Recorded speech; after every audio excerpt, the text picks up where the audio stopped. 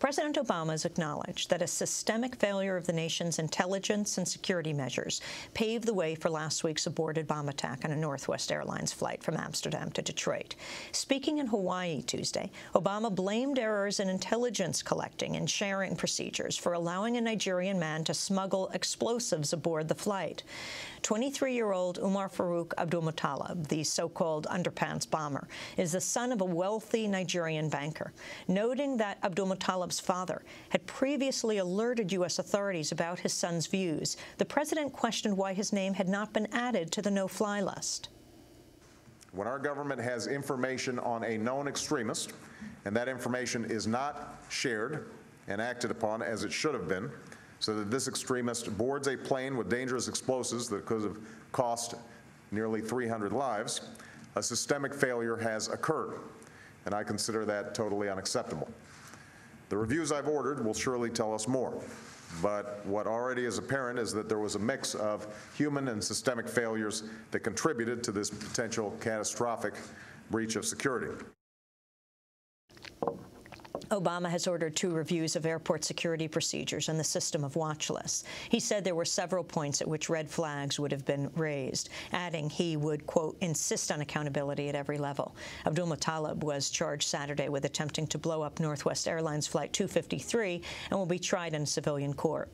He's currently being questioned by the FBI and reportedly told them he received his training and explosives from al-Qaeda in Yemen. A group calling itself al-Qaeda in the Arabian Peninsula said in an online statement that it had planned the attack. From where we go now to Washington, and we also will look at how the media has reacted to the attempted bombing and the administration's handling of the case. We're joined by Spencer Ackerman. He's in Washington, D.C., senior reporter for the Washington Independent. He maintains the Ackerman blog at Firedog Lake. Welcome to Democracy Now!, Spencer. Start off by just explaining who this young man is, what we know about him, the charges against him. Abdulmutallab is a 23-year-old Nigerian citizen who, by all accounts, is rather far from the wretched of the earth. His father is a wealthy Nigerian banker.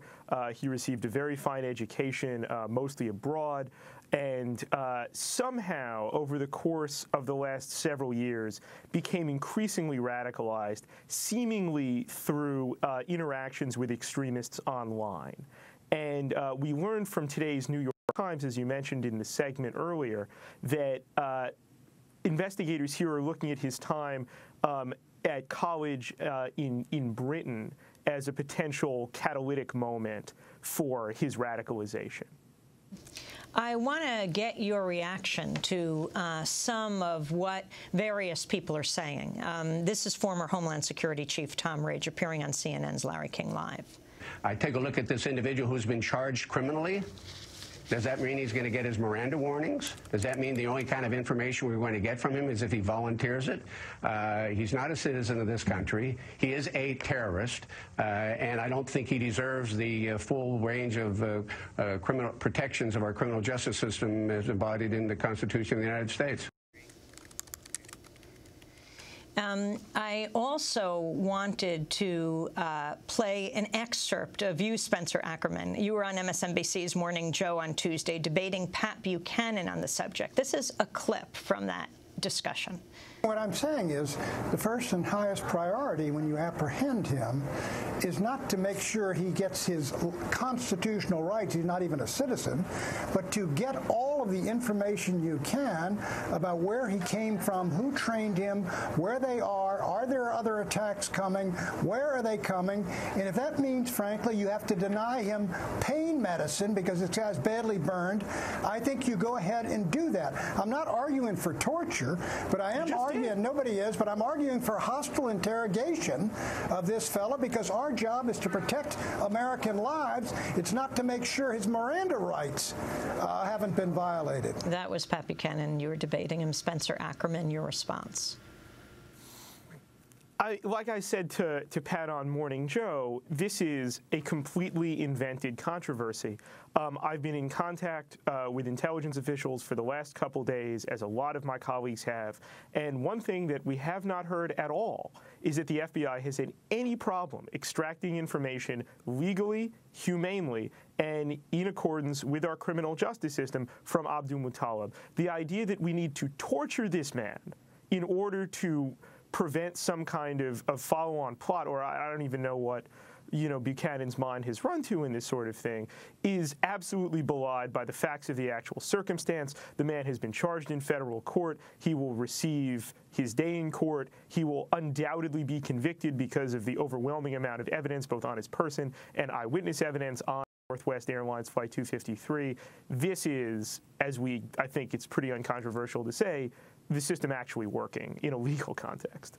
I was quite surprised to see this debate going on right now. The anger at Abdulmutallab being charged as in a U.S. court, as opposed to, I think Pat Buchanan was saying things like, why would he even be given pain medication if he was burned? All we need is information from him. The whole issue of torturing subjects. What we need to do is commit a war crime, basically.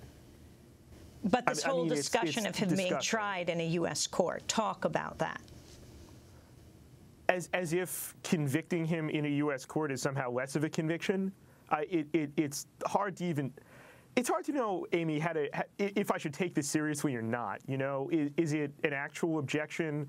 And if so, it would be presumably based on an actual emergent problem. But there is no actually emergent problem. There's no, bar to convicting the guy. There's overwhelming amounts of evidence. Otherwise, they wouldn't have indicted him. Otherwise, there wouldn't already be this process moving forward. Obama, if there's anything, and we can talk about what Obama said in Hawaii in a moment, but if there's anything encouraging about the way Obama and the administration is handling it, it's that his first instinct, and the Justice Department's first instinct, was not to declare him an enemy combatant, was not to take him to some prison overseas, was not to say that he couldn't be tried in the normal justice system, but to actually have FBI officials on the scene conduct an investigation of him, to question him, to extract information from him, and then to bring charges against him when it was clear that information leading to a prosecution was in evidence. So if there's any bright side from the immediate aftermath of the touchdown of Flight 253, it's that. And to see Tom Ridge, who was Homeland Security Secretary when Richard Reed, the shoe bomber, in late 2001, was charged, tried, and convicted in a civilian prison, suddenly saying that this is insufficient and an outrage and so on and so forth, is just too hypocritical and ridiculous to take seriously. President Obama's response, Spencer Ackerman. Yeah. Talk about it.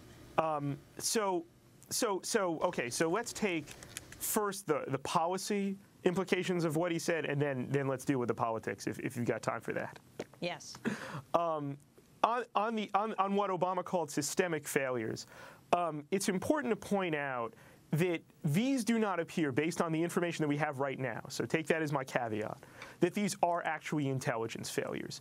If they were intelligence failures, it would mean that we had a lack of inputs for understanding the guy was dangerous. What we had was probably one of the strongest possible inputs for understanding that, and that's his father going into the U.S. Embassy in Abuja, Nigeria on November 19th and saying he was concerned about his son's radicalization. In the actual existing world of intelligence, that's pretty good. That's really good for what you're going to get. The problem is, and we can now debate, as we surely will next month when there are congressional hearings on this, whether that's actually sufficient to put someone on the no-fly list. And I'll explain what I mean by that. The way the procedure works is, as what happened after the father's walk into the embassy in Abuja, he goes on something called the Tide list, which is sort of a database around the government in both the intelligence community and the law enforcement community and the diplomatic community of people you have sort of pre-probable cause suspicion about. There are reportedly about 550,000 individuals or pieces of data on that list. What's supposed to happen from there, and what did happen in this case, was that an interagency review occurred asking, do we have enough information to recommend this individual to a further list called the Terrorist Screening Database. And what happens is the FBI, the intelligence community, the National Counterterrorism Center, the State Department, the Department of Homeland Security evaluate that question according to a criteria.